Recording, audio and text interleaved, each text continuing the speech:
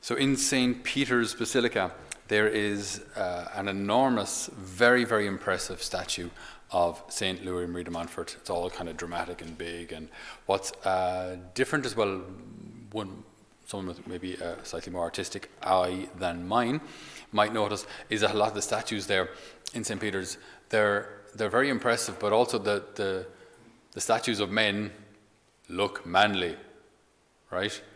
They've got manly saints there. That might sound, well, of course they are. What else? How else are they supposed to look? Well, in recent decades, most men saints have somewhat more of a kind of a pose like that. You know, I'm Saint Joseph holding a lily, or I'm, you know what I mean, Saint Louis Marie de Montfort holding a rosary beads. And it's always kind of this limp-wristed and fingers doing all sorts of strange things which they don't normally do. I don't know why that is, but whatever the point of it is, it's ridiculous, and kind of please stop, because I think men saints have to look like men, right? They should be men, they should be manly, and this is fantastic to see in St. Louis Marie de Montfort. We've got a combination of two things which generally we don't stereotypically associate. He was one of the most famous, thank God, devotees of our Blessed Lady, and yet at the same time a man's man, right? So from Normandy up on the top of France, from Brittany. So when the Britannians, when they invaded England back in the day, then England ended up being bigger than Brittany, so they called it Great Brittany.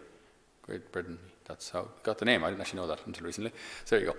So yeah, so they were a fighting people, and apparently Louis Marie de Montfort himself was quite a large, substantial kind of a man, and one of the few men who in his village could lift a barrel of molasses over his head. I'm sure Liam, who did the reading, would be able to manage it too, but Louis Marie de Montfort was able to manage it back in the day. So a barrel of molasses clean over his head, which is basically an overhead press.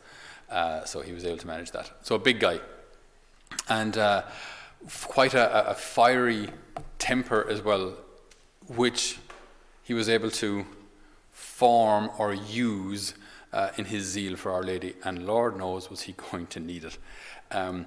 Jansenism had spread across France, which also, by the way, spread into England, and we held on to it long after the French kind of got over it.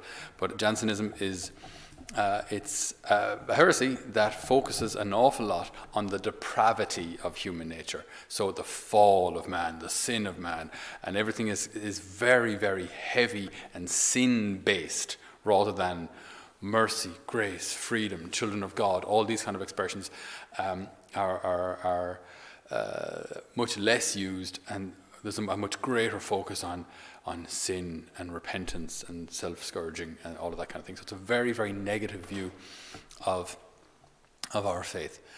So this was rampant in France, and St. Louis preached very much against that, and preached about us being set free through our baptism. That brings us to an interesting point. His consecration to Our Lady, sometimes, again, there may be a danger of us misunderstanding how the consecration works. The consecration isn't like a mere devotion or a kind of an on-the-side kind of a thing. What he wants us to do through the consecration to Our Lady, so this idea of placing ourselves under Our Lady's protection, under Our Lady's guidance, and giving all of our prayers to her, the reason he wants us to do that, or he advocates this, he said this is the perfect way of fulfilling our baptismal promises. Okay, so it's not a kind of a, if you will, a kind of a devotion on the side, but this is about getting back to the basics of our baptism. You know, I think it's very healthy and helpful to know. Otherwise, if you're ever talking to a person of a slightly more Protestant persuasion, they'll say, what's all this like Marian devotion about, Marian consecration? It's just ridiculous. It's just a distraction from Jesus, the one mediator between God and man. So why do it? Like, why bother? So he wants to get back to the root of our life in Christ, which started with our baptism. Okay, so in the beginning of his Marian consecration, he starts by renewing these baptismal promises. So I, and you insert your name, a faithless sinner, renew and ratify today in thy hands the vows of my baptism. I renounce forever Satan, his pomps and works, and I give myself entirely to Jesus Christ, the incarnate wisdom, to carry my cross after him all the days of my life, and to be more faithful to him than I have ever been before. Okay? So again, that's important to keep in mind. It's not a kind of a devotional little cherry on the cake or something. This is about getting back to our baptism. We belong to Christ.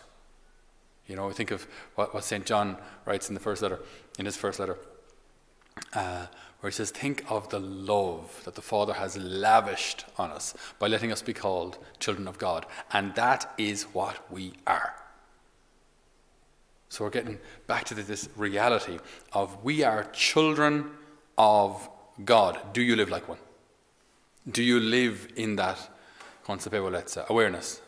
Do you live in that awareness that you are a child of God? I don't think many of us could say we do, to be honest. Even myself, not enough, absolutely not enough. So by following Our Lady's example, Our Lady is the perfect daughter of the Father, okay? No sin, never sinned, never broke that communion with the Father. The perfect mother of the Son, okay? Just, I mean, how more perfect a mom could you have than Our Blessed Lady, okay? And the perfect bride of the Holy Spirit. Holy Spirit comes upon her, and what she conceives within her is holy. So she's the perfect example. She's the perfect example to follow in order to fulfill our baptismal promises, in order to live this reality of being children of God. So you see how these things done, we should never just degenerate, or how would you say, degrade these devotions to just kind of a little on the side thing. This is about getting back to basics so that we don't miss the basics. And Lord knows, have we missed the basics in the church, maybe even for decades, like getting back to the centrality of the Eucharist and the centrality of prayer. All of these simple things, simple in a way, but get back to them. What do they mean? What do they give us? This is what Marie de Montfort is calling us to. So he used to preach a lot, an awful lot. He was ordained in the year 1700, and I think it was at 16 years of priesthood he had. And he died at the age of 43, so 2 years older than me. And he died and had a huge influence throughout France. He was quite hated. I remember once one of our brothers, we were, when we have our evening prayer in my own community, different people lead meditations, and one of them came across a quotation from St. Louis de Montfort. And normally the quotations are, you know, they're very nice, you know what I mean? Let us give our hearts to Jesus, and it's all very nice. But he read this meditation where he said, St. Louis was in a parish preaching a mission, and he had a brother with him, and the mission was going really well. Right? People were coming to confession, there were long lines, people were thronging in from everywhere to hear the preaching, and it was fantastic, it was all going so well. And so St. Louis turns to his brother and said, okay, now we must leave. The brother said, but why? This is fantastic, look at this, like people are coming and people are converting, it's fantastic, it's great. And he said, the cross is absent here, there will be no fruit. And we were all listening in the chapel going, oh, just, you know, thinking of all of our future missions, you know what I mean? When things are going well and there are youth groups and kids and family groups and men's groups, women's groups, all things are, there's no cross here, let's go. You know, our hearts just sank, but that was the kind of man he was. I'm not afraid of opposition. I'm not afraid of opposition. It's said that in one particular parish mission, there was a tavern next door, and the tavern was like the antithesis of the chapel, right? People come to the chapel to pray and to be with God, and the tavern was where they did everything else.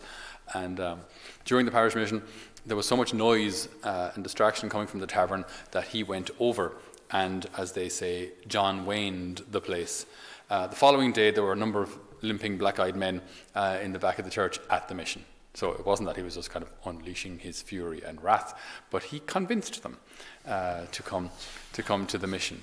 And I kind of like this, because then you see this kind of stuff just has no place, right, in authentic spirituality and masculinity. You can be a man saint who loves Our Lady and still be a real man. And that's important. A very famous event from his life was he encouraged people in a place called Pontchâteau to build a Calvary walk up this hill. So the hill wasn't big enough, so they had to build the hill, or at least finish the hill, make the hill a little bigger. So they're carrying up rocks and carrying up the giant boulders that they use as a rosary beads, to tie it all together with chains. Very, very cool. That's, I'm sure, what he called it as well. C'est très cool. There were mules and I think about 300 or 400 people building this hill. And then the French authorities accused him of building a bunker for holding weapons. They got onto his superiors, so the local bishop, who said, okay, this can't go ahead. The bishop was supposed to come and bless it, right? So it was finished. The bishop was supposed to come and bless it. And on that day, he gets the order instead to disband it. Now, you can imagine, these kind of things did not happen quickly, and there were no tractors, so it's not like you just spend the day just on a digger, You spend like shovel and mule and buckets, right? So it's hard, blistering work. And he's told then to just walk away from it. And he said, we had intended on building a Calvary here. Let us build it in our hearts instead. Praise be Jesus Christ. My goodness. I just feel like such a wuss when I hear things like that, He's just such, as a saint, he's fantastic. Such an exemplary priest and missionary and worker and preacher and devotee of Our Lady.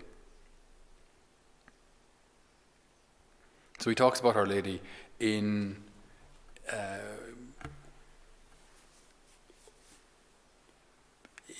big terms. How can I say that even better?